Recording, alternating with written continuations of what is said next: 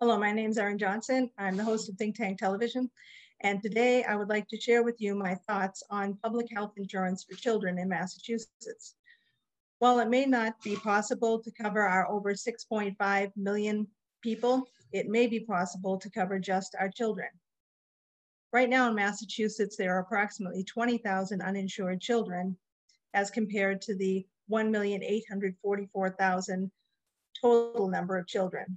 And since most of us rank our children as our most important priority, it makes sense to advocate for policies which reflect that, and in this case, providing healthcare coverage first to the 20,000 children which do not have it, and then to all children in Massachusetts.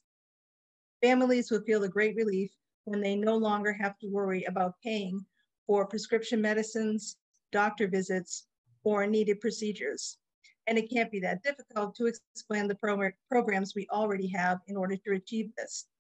So if you feel like I do, please contact your state representatives and senators and ask them to create legislation making public health insurance available to all children in Massachusetts, regardless of income.